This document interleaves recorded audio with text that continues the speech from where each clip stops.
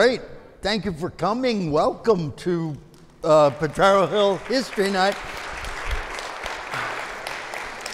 I have the great honor and privilege of having a conversation with a gentleman whom I've known for 55 years, which is kind of a long time among friendships in this city. So I'm really pleased to have the opportunity to have a conversation with him, and we've chatted often over the last 55 years, but not perhaps as intently as we will tonight. Have a seat, have a seat. The first thing I'd like to do is introduce Art's wife. I know that for a Greek gentleman, family probably means more than anything in the whole world, and I have the honor of introducing to you Art Agnos.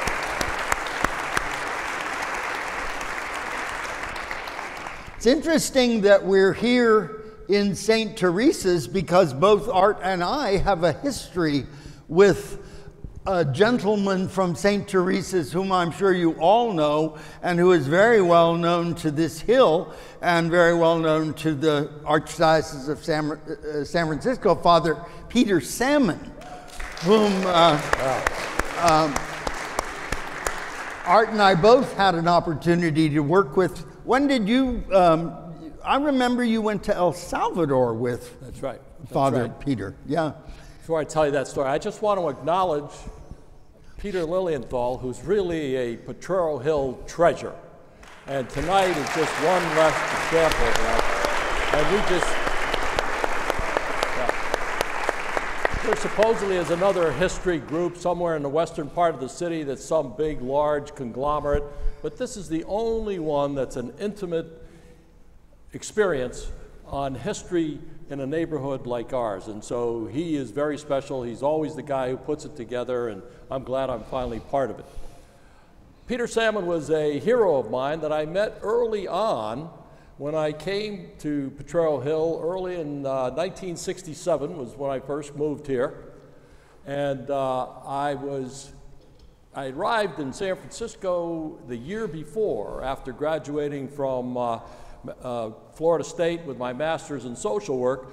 And when I first arrived here on a Greyhound bus, got off at 7th and Market and was trying to figure out where this city would let me live and where I could go. And I wound up listening to people who misled me and said, well, you're a young, good-looking guy. You ought to be over in the Marina where all the young people are living. And so I went over to that area and wasn't very comfortable over there. It wasn't my style, it wasn't my background, it wasn't anything connected to me, and I kept looking for a place where I was comfortable from where I had grown up and lived in Massachusetts, where I came from.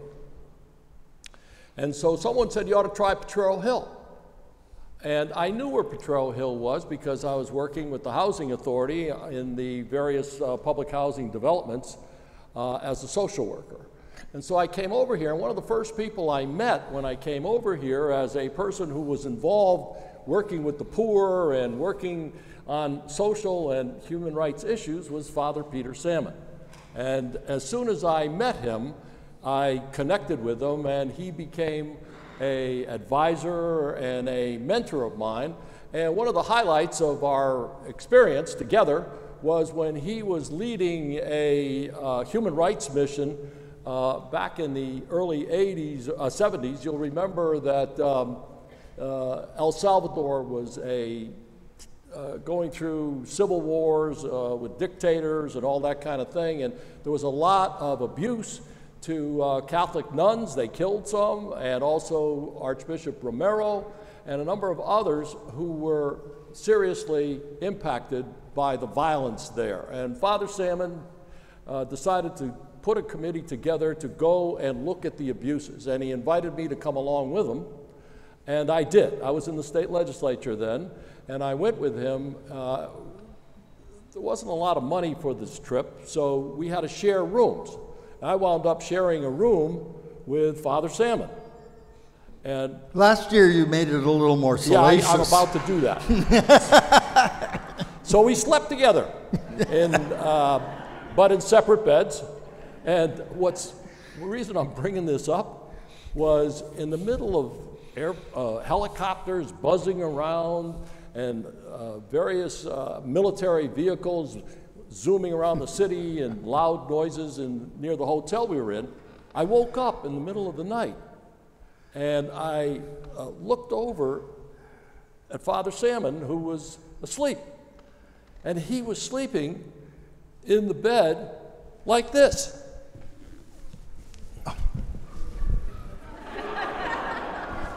And I kept waiting for him to wake up.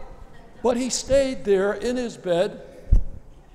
And the next morning, I woke up and he smiled at me and I said, "Doc, did you hear anything last night?" I said, "No." I said, "You slept through that whole thing with your hands across your chest." I said, "There must be something to what you're telling me." And he convinced me that he knew what it was all about, even though I didn't. And that is a memorable experience for me that I've never gotten over, even now that I'm 85 and thinking about my career. And he is one of the highlights. 85 and getting off the floor like that. This is a pretty good thing. I mean, really.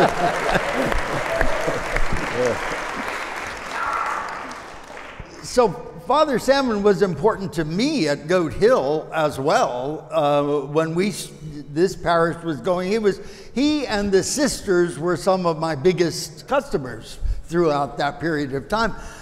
I do remember on the 25th anniversary of Goat Hill Pizza, I had a party down there, and we had a comedian who came in, and the comedian, of course, according to the style of those days, was a little ribald and promiscuous.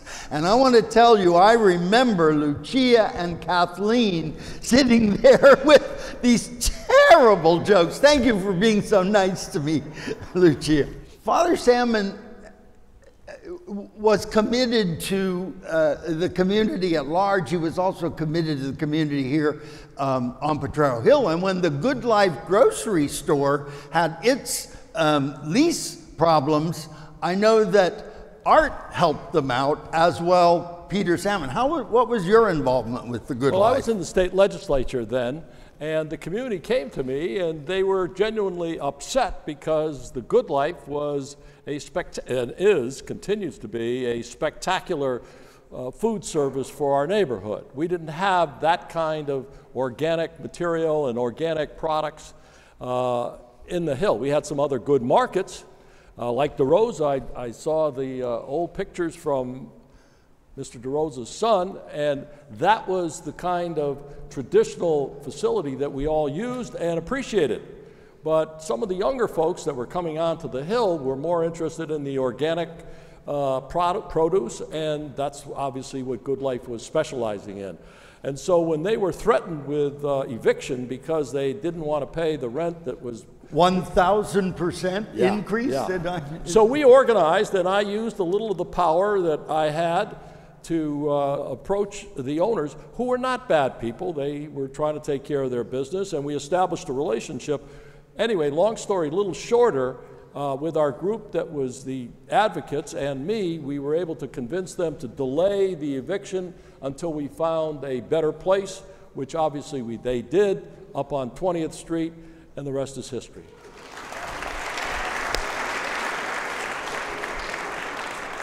And on 20th Street, I think they moved into the place which was Jean Landreve's, and he was Goat Hill Pizza's landlord. This incestuous neighborhood of people helping people out. It's kind of special. You know, the interesting thing, too, by the way, just to show you we don't hold any grudges on Potrero Hill, Karen, Lester's wife, ran against me as a peace and freedom party just 2 years before we helped them out. But who was holding that? And of course, I didn't vote for you in your first assembly race. I was a supporter of a different I understand. Respected gentleman in the city, Harvey Milk.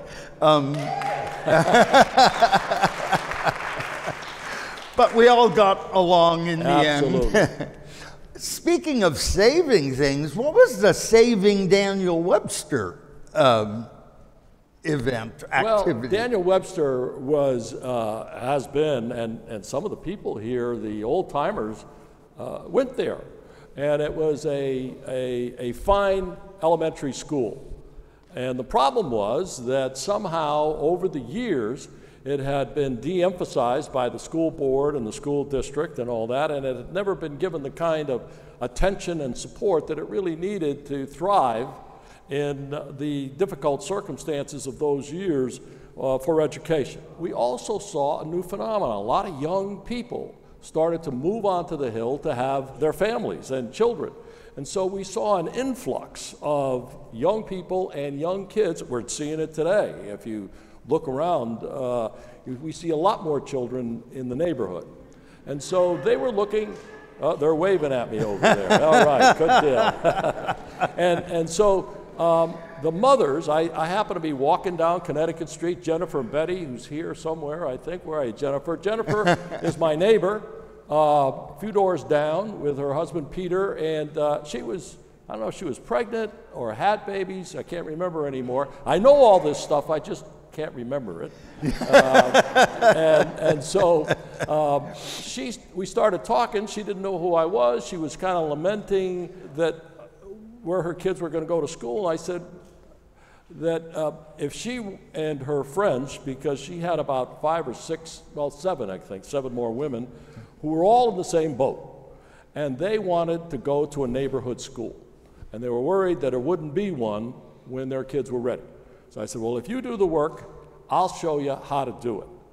And so our little group, my 8 mothers who I could run this city with if I had them with me, they were fantastic.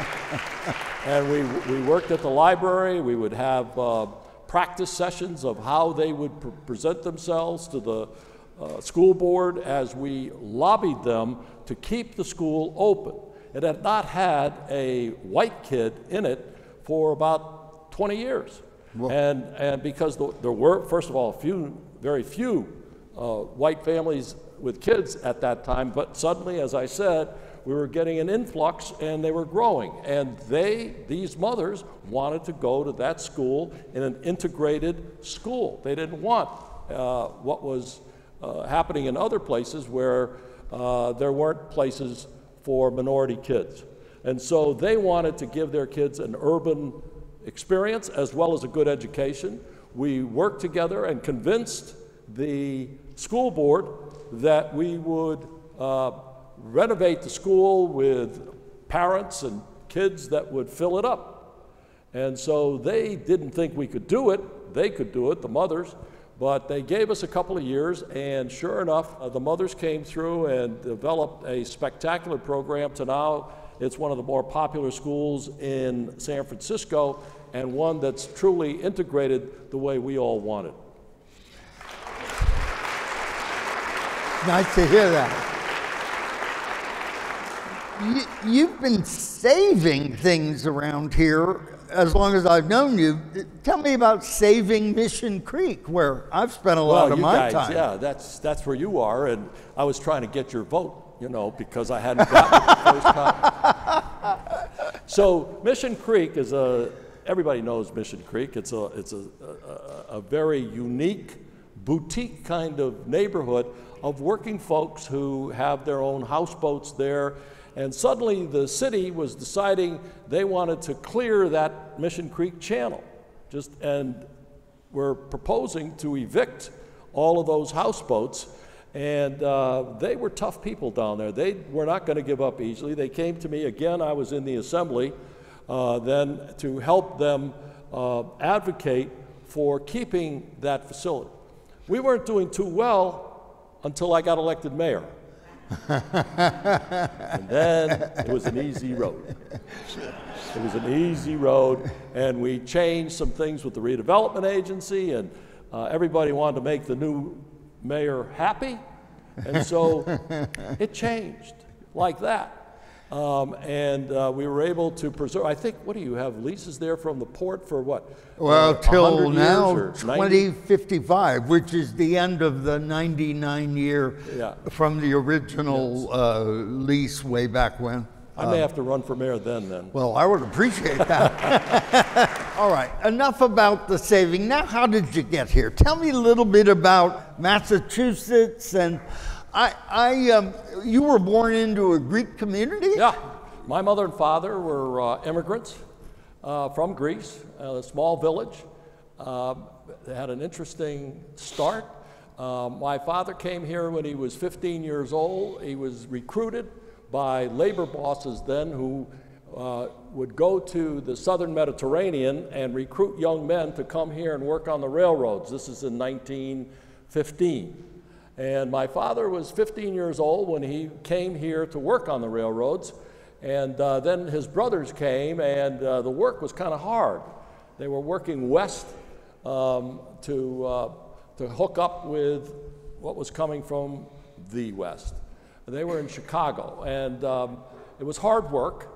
And after a couple of years, my father realized that he needed to get out of this because it was leading nowhere, and he borrowed $500 and started a small shoe shine stand in Springfield, Massachusetts, where I grew up, shining shoes next to my father. And I remember very vividly that we'd be shining shoes. There was across the street, there was a telephone company, and the executives would come over and get their newspapers, their cigars and cigarettes, and get a shine, 15 cents, 15 cents. I remember, and my father got the 15 cents, and I prayed for 2 dimes because I got the nickel. And so we'd be shining shoes, and he would be talking to me in Greek, saying, I want you to be the first in the family to go to college so that you can have your shoes be shined instead of shining. And that's how I got started. When he was 35, he went back to the old country, to the village, as was the tradition in those days, and presented him to his father and said, I'm ready to be married. And so his father went out to the village. He had a good product here because he'd been to America.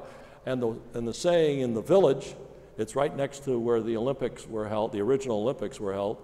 They had a saying that said, in America, they are so rich that even the birds wear shoes. And so my mother's family was impressed and paid a dowry of $2,000, which was a lot of money in 1937, because he was an American and taking their daughter to a very rich place. Turned out they were in the middle of the Depression in 1937, and it was very hard times. And my mother tells me that I had colicky bringing because of the tension and difficulty of living in a new country in those kinds of difficult times. So I grew up speaking Greek, couldn't speak English. When I went to kindergarten, they threw me out because I couldn't speak English. And my father was summoned to the school to explain why this young boy couldn't speak English. My father had these immortal words. He only had a 5th grade education, but he was so wise. He said, first I taught him the language I know best, which is Greek, and now I send him to you for you to teach him a language you know best, which is English. And that's how I got started. Just one, my mother used to make these great meatloaf and feta cheese sandwiches and other Greek foods, I'd bring in. And the kids would all say, ooh, that's no good, it smells. They had bologna and peanut butter and jelly. So I'd go home and say, Ma, can I have bologna? And she would say, baloney, baloney, tell us baloney. What is it, baloney? She said, you want bologna? I don't give you bologna, I give you good food. I said, Ma, they're making fun of me. She said, give them a taste. Give them a taste. And that's what I did. I gave them a taste, and pretty soon I was eating their peanut butter jelly sandwiches, and they were eating my lunches. And the reason I tell you that is, some people call me a crazy liberal and progressive and all that. It wasn't from any ideology. It came from practical experience like that. So when kids come today from other parts of the country, Latin America, and we have bilingual programs, it comes from my experience being thrown out of school because I couldn't speak the language. And I wanted to make sure no other kid ever felt that kind of experience because of language. And so I've always supported bilingual education and things like that that come from my immigrant parents' experience. Same experience my mother had, speaking Portuguese at home and failed first grade, thrown out of school, all that kind of experience. So I have to ask you, you were raised in Massachusetts, you went to school in Maine, Bates. The tragedy of the last, I'm just sure that's broken your heart. It's just been a... It was a horrific thing, and so contrary to what Maine is like. I spent 5 years there, and it is a very homespun state. Lewiston was the place where Bates bedspreads, if some of you old-timers remember, Bates bedspreads were made in the factories there. And Bates was the best school I could get into, and it turned out to be very important in my development. But I feel very badly for what's going on there. It's changed somehow, and it's not good. Yeah. I read about Bates in the 78.3 cubic feet of materials in the archive, the Art Agnos archive at the San Francisco Public Library. Do you know what 73.8 cubic feet of reading material looked like? It was hard to get through, but I did it in your honor. Anyway. Thank you. Why San Francisco? After I finished graduate school, I went back to Springfield, and not that I was interested in politics, but the East Coast is more class conscious than the West Coast. In the East Coast, one of the first questions you get when you meet somebody, at least in Massachusetts where I was, is, well, what does your father do? Well, he shines shoes. Where did he go to school? He didn't. Where did you go to school? And who do you know? And it troubled me, that kind of classism and all that stuff. Out here, nobody asked me what my father did. Nobody asked me what my mother did. Nobody asked me where they went to school. They just said, who are you? What do you do? And how are you going to be part of our community? And that kind of welcome and freedom is what made me fall in love with San Francisco. I wasn't planning to be in San Francisco. I was heading for San Diego, but there was a girl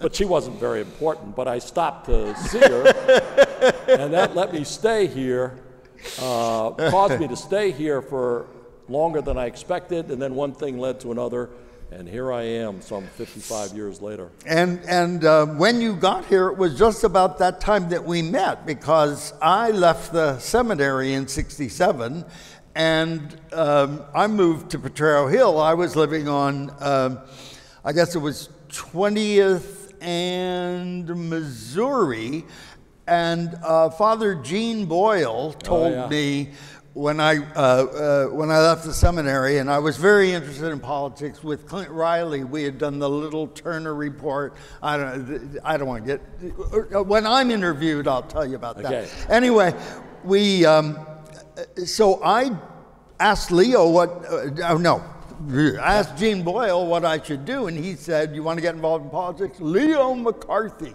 help Leo McCarthy. And I know that Leo was an important mentor to you, and probably one of the reasons you got yourself into politics. Absolutely. I was not interested in politics. I didn't know that when I first came here.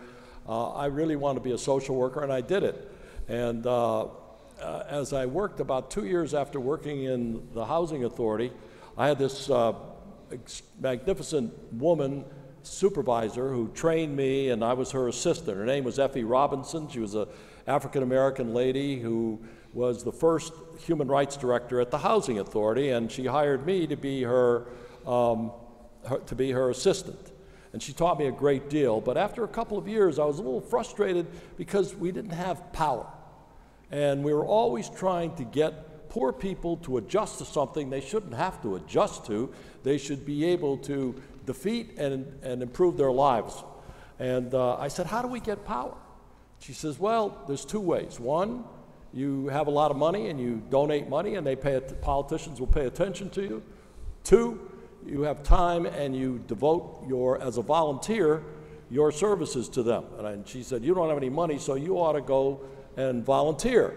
And I said, well, who's the best one out there today? And it was Leo McCarthy, who lived on the western side of the city and was running for he had been a member of the Board of Supervisors and was running for the state legislature in 1967. So I walked into his headquarters, that's where I met Phil, and I walked into his headquarters and he asked me, what can you do?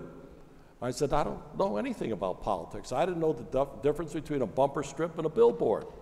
And he gave me a Democratic Party manual and said, take a look at the voter registration. There's a black part of the district here, OMI it was called, and it's underrepresented and under-registered. So would you put it together? So I did, and it was one of the best voter registration drives that they had ever had. And so then when I came back, he said, well, have you ever done Get Out the Vote? I said, no. He gave me the Democratic Party manual. I looked at it. It was kind of easy to do. And we put out a great Get Out the Vote drive, which helped him get elected. And so he asked me, what do you want to do? I'd like to have you work for me. I said, I really don't want to get into politics. I said, all I want to do is be able to talk to you about the issues that I care about that we can make a difference about. And so I turned him down. And then he said, a couple of months later, he called me up again and he said, now what do you really want to do? And I said, well, ultimately in a couple of years, I want to go back and get my PhD in social work and teach somewhere. And he said, well, if you come to work for me, I'll teach you more about how to use power to help people than you'll ever learn in any program that you attend. But I will give you time off to go get your doctorate after a year when you get your job in hand. And he was true to his word. He did that. And I started at Berkeley. I can't remember exactly what year it was, but I started at Berkeley and finished all the coursework for my doctorate. And that got interrupted in 1973 when I got shot. And I was in and out of hospitals for about a year. And by the time I was well again, or 100% again, the opportunity came to run for the state legislature here on this side of the city, which is the part of the city that I love the most. I couldn't say that when I was mayor, but I can now. And so I was honored to have the opportunity to run for it with his strong support, which made all the difference in the world. So you mentioned it, now I have to ask, the zebra murder spree and your unfortunate, were you targeted? No. It was Jim Queen, who lives on the other side of the city over near Star King, was someone who was working on a health clinic for the Potrero Annex and the Potrero projects, as well as the greater community over on that side of the city, on that side of the hill. And they were having some red tape problems with the health department. And I was in the assembly again. And so one of the big jobs that a good politician does is break through red tape and shorten things when the community is getting stonewalled. And so he called me to come to a meeting over there in order to help figure out what the solution was. I did. We had a very successful meeting, and I agreed that I could help them clear that red tape on Monday morning. This was a Friday night. And as I left the meeting and started heading back to my car, a couple of people stopped me to ask me follow-up questions, which often happens. And as I was sitting there talking to them, this black guy came up to me and shot me twice in the chest.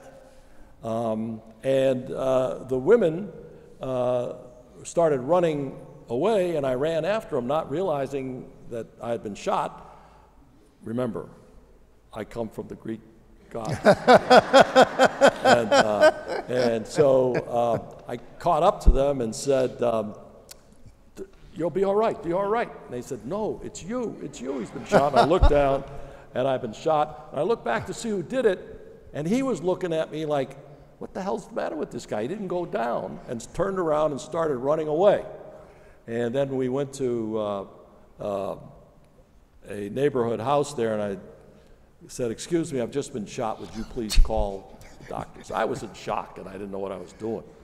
I got to tell you one more story that's funny about that. So they came and got me, and I'm going to the hospital. And the old hospital, if you remember, had a big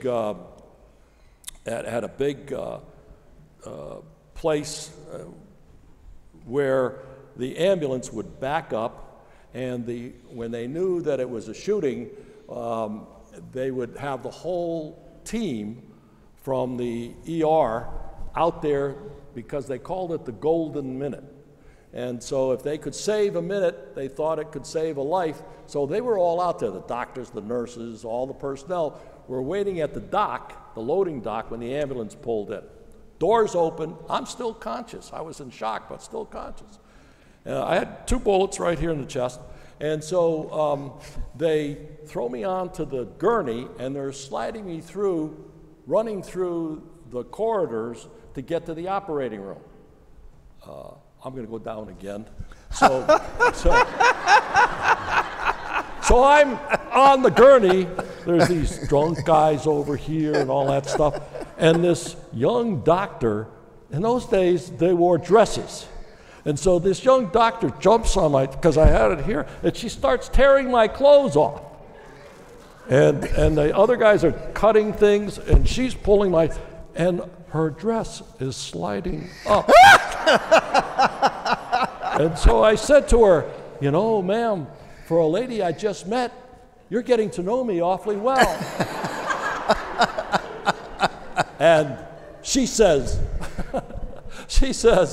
sir, you have 2 bullet holes I'm trying to find, because they didn't know who they were. She's now 60-something and retired in Philadelphia. I try to keep up with her because she was the one who ultimately saved my life, because it was a serious, serious wound.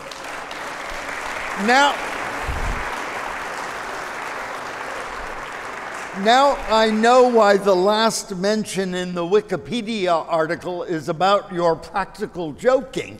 I can see you getting up and down off the floors and doing it. You're very accomplished. I'm not joking. I'm trying to give them a full experience here. This is the story. And some of you who know me know I do this because it gets the point very vivid.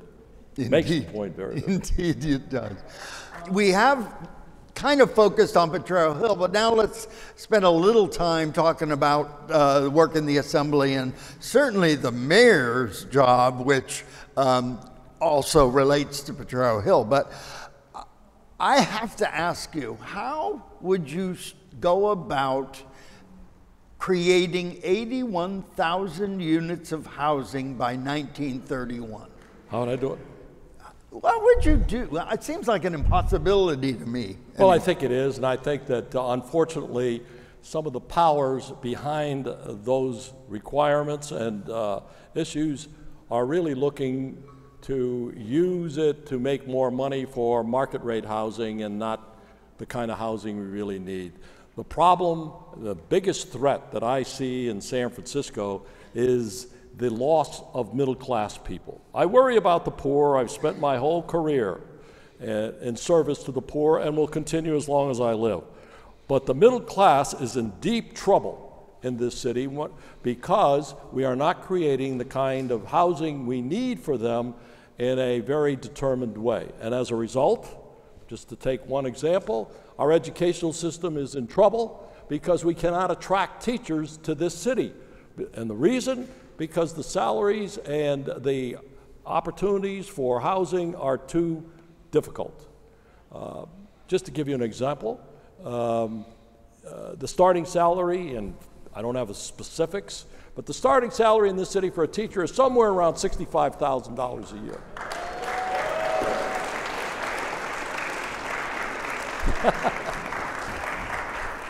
$65,000 a year. They retire at 90. if they make 30 years. And again, rough numbers. Now, a couple of years ago, Donald Trump, President Donald Trump's HUD, not some liberal Democrat, but Donald Trump's HUD said that if you live in San Francisco and make $92,000 a year, you're officially low income. That's a teacher's whole career in this city. And so they come here, maybe, if we're lucky, and when they're young and out of school, and they double up in the mission, and we get them for a couple of years, but then they head for Sacramento, where they can get a house with the picket fence and all the other kinds of things their professionalism has led them to expect. And the same is true across the board for middle-class work, whether it's a nurse, a cop, a restaurant worker. Look at the difficulty all our restaurants are having getting people to come and serve us when we come in there. It's because they do not have a place to live. When I was mayor, believe it or not, 30 years ago, I proposed that we build middle-class housing in all of Mission Bay. It was not going to be what you see today. It was going to be middle-class marina-style housing, some 3-4 story places like we have up on the hill as well. And the whole place, 25,000 units is what I planned. Unfortunately, some people took it to the ballot, and I lost that election because people didn't understand what we were doing. Today, they do. And if I were mayor today, I shouldn't start that. Listen, folks. He's not running. He's not running. So what we really need to do, in my opinion, is to start to emphasize middle-class affordable housing. And what we hear from the industry all too often is, well, we can't afford it, the prices are too low. Baloney.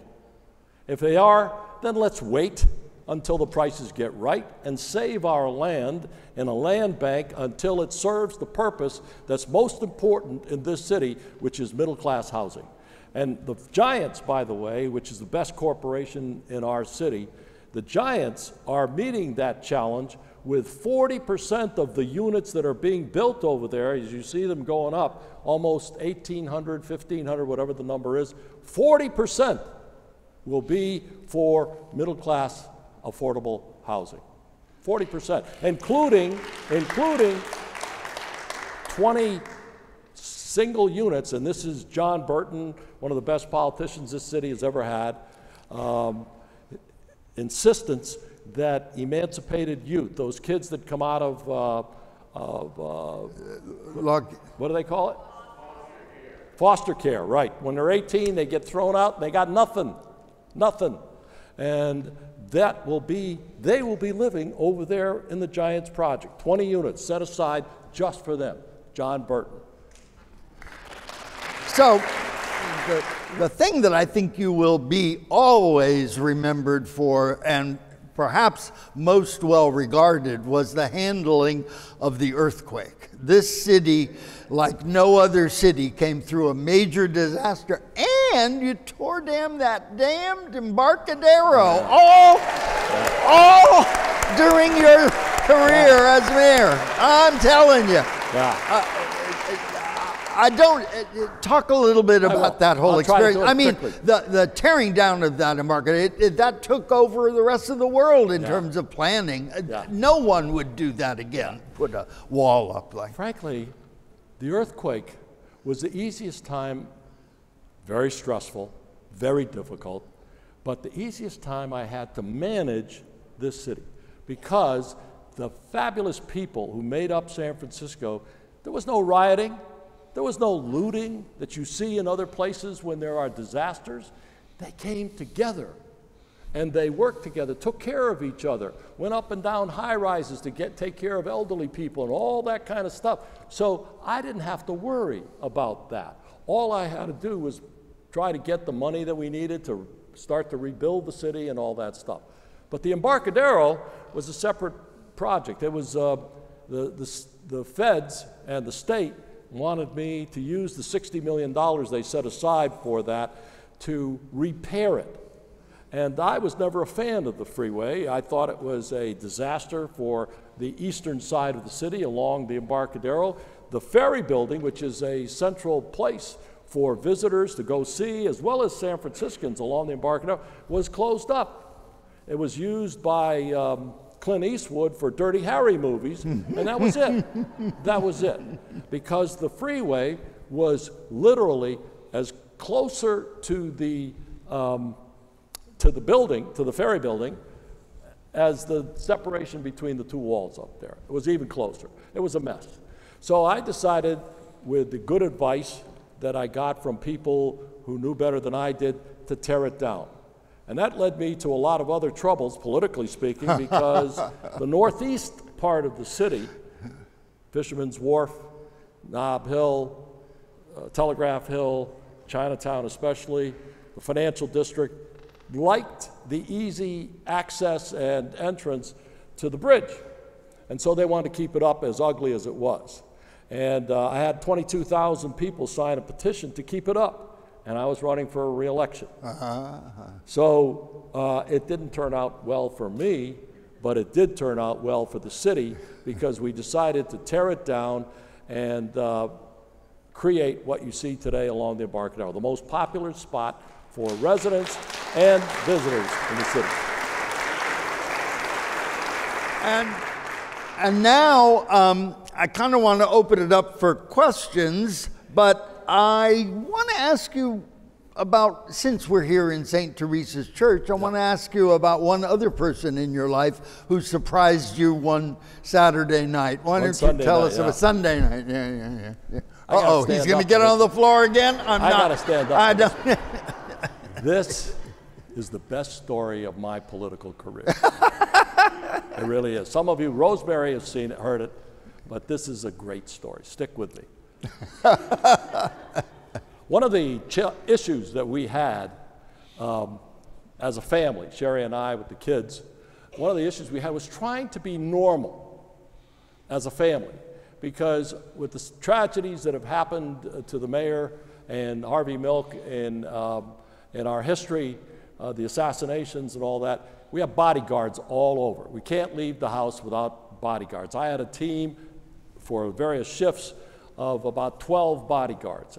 And it's hard to be normal as a family when you have a cop with you all the time, especially if you go out and drive somewhere.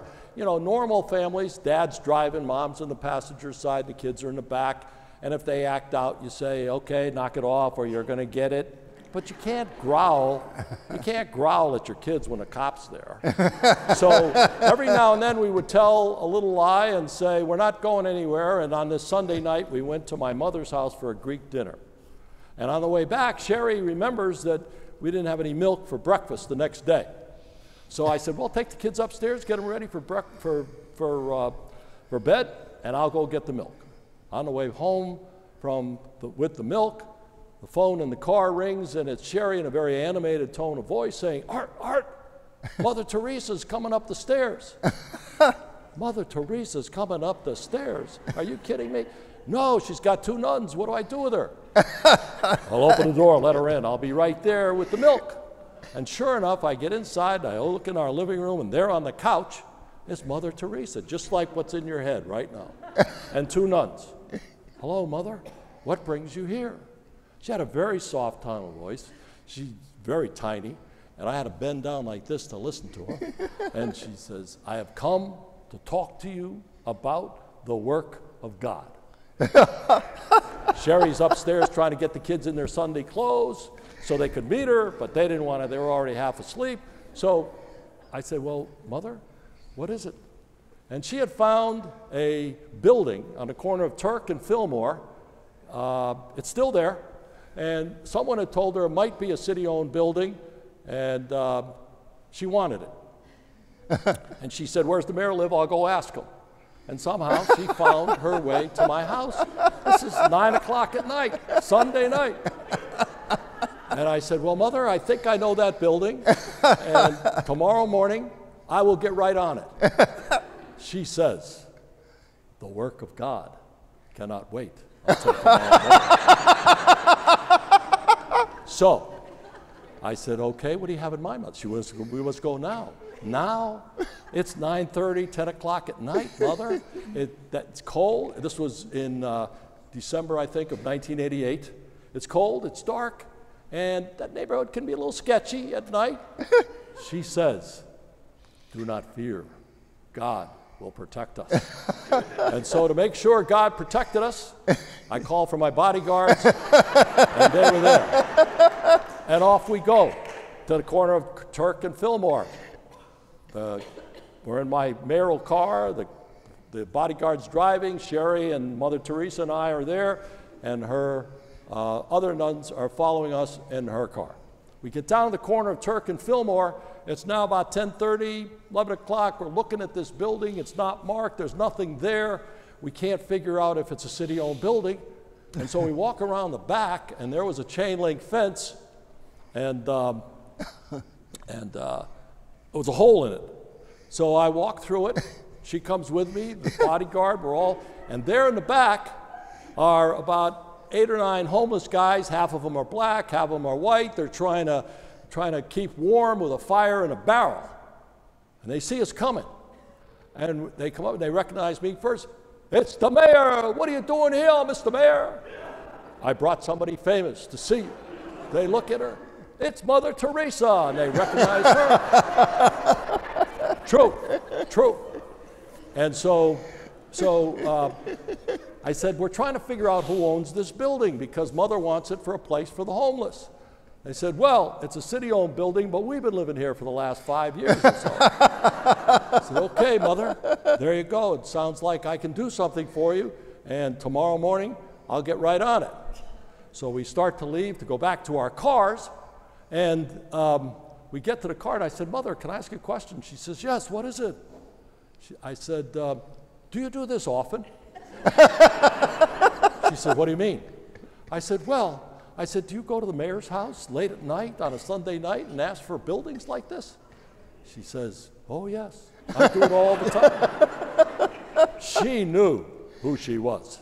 And I said, well, who was the last mayor you did it to?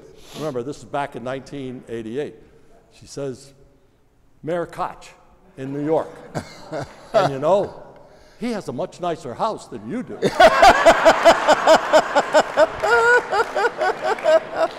course, if you know the mayor of New York has Gracie Mansion, which is provided by but we here have our own homes.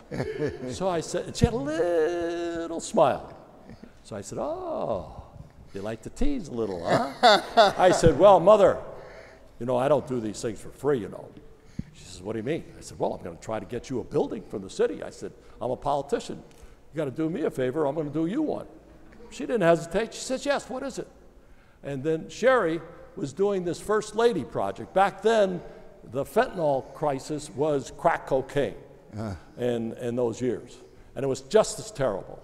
And she had made it her mission as First Lady to create a facility for crack-addicted pregnant women. And because we knew that if we got them off of drugs fast enough, early enough, they could give birth to a healthy baby. And so she was working on this project. I said, well, my wife has this project I'd like you to come and see sometime next time you're here in the city, and so you can see it. And she says, let's go now. I knew it. She was unbelievable. 11 o'clock at night. So I called the hospital. I said, this is the mayor. I'm coming with Mother Teresa in about 10 minutes. There was bedlam. Because you know who works at night on Sunday night? It ain't the big shots. It ain't the executives. It ain't the top doctors. It's the only lot of Latino workers and all that kind of stuff. So we get there, and she goes up to the neonatal unit and blesses. There were about 11 or 12 babies, day old, just born, going through withdrawal, and she would reach into the incubator and bless each one and leave the medallion that she would give everyone when she blessed them. And there were about 11 of them. And then we went down to the AIDS ward, and she blessed each one of those guys and left the medallion, and we started our way out. And the old hospital had a large room, about the size of this church, a little less, but that was the entryway and exit. So as we're walking out, we turn around, happen to turn around, and there's about 75, 80, 100 people following us. So she turns around to speak to them. And she says this, I've memorized it, and it's embedded in my mind. She said, when you all die and go to heaven, God's going to be waiting for you, and he's going to thank you for what you're doing for these sick babies and these sick men. Because in taking care of them, you're taking care of his son, Jesus Christ. And with that, she left. It was about 2 years later, I lose the election, and it's my last day in office. She's in town, and we get together, and we go out to see the facility that Sherry built as her First Lady project, because it was alive, and there were 18 women going through withdrawal. And we took Mother Teresa out there. She blessed each one of those women. This isn't a movie now, by the way. Blessed each one of those women and their babies, those that had had them, and then she left. And I've never seen her. And then she died a few years later, and I didn't see her again. But last year, some 30 years later, Sherry got a call from Georgiana Wooten, who was one of the first mothers who was blessed and met by Mother Teresa. She had a 30-year-old daughter who was the first baby born there. It's called Jelani House. It's still there. Some 300 babies since then have been born healthy and grown there at Jelani House. That's my wife. That's not me, that's her. So, and her, Georgiana's daughter, Georgiana said to Sherry, she said, I was one of the first, and she says, none of us that were seen and blessed by Mother Teresa ever regressed. We all were successful, and all our babies are grown and healthy, and mine is now has her master's degree in engineering, and she's working for the county in Dallas. I've been in the hospitality industry ever since, and we all stay in touch with each other because of the experience we had with Mother Teresa. That's my story. I'm done. All right, we're going to a couple of questions. Okay.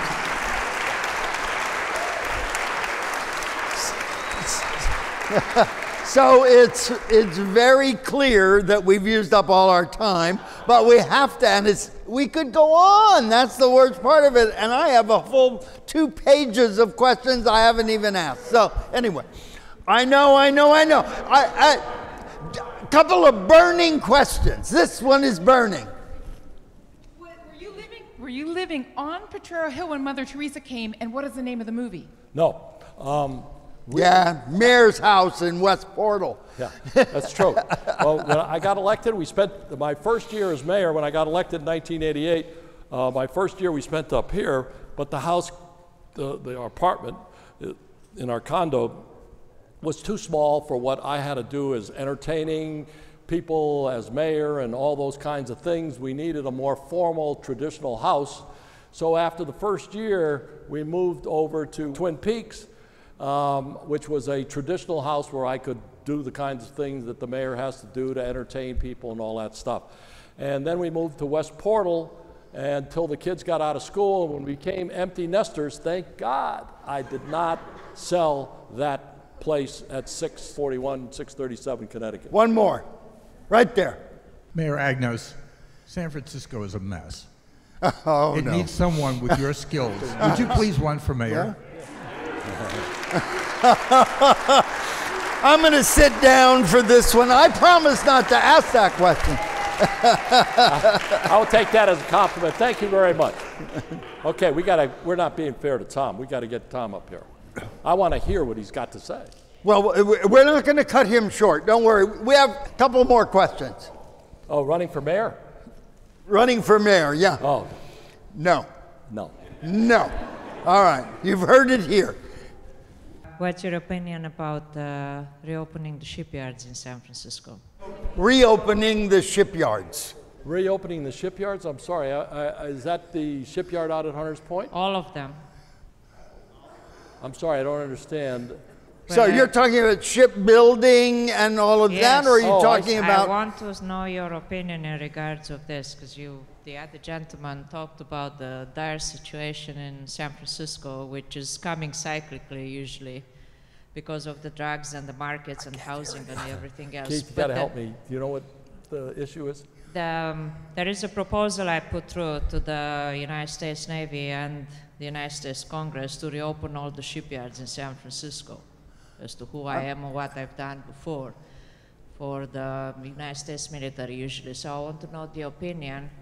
So you're saying there is a proposal before the Congress to reopen all the shipyards in San Francisco? I'm not familiar with this. I'm not either, but I think I know it would be difficult. Part of I think we better ask that question to somebody who knows something about politics, not you guys. I'm sorry, I don't know anything about it. All right, one more. I don't know. Who wants it? I'm not up to date, but I'll try to get up to date on it. I'm sorry. Yes, sir. In regards to housing and affordable housing, what's the definition, the amount?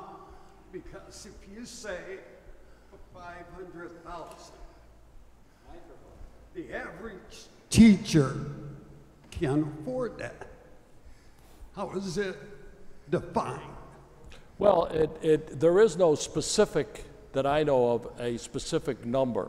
But I'm thinking somewhere between 300 and 700,000, the range, because they do have ranges in affordable housing, some cheaper than others, depending on what the makeup is. But it has to be under $1 million. It has to be somewhere in the mid-range.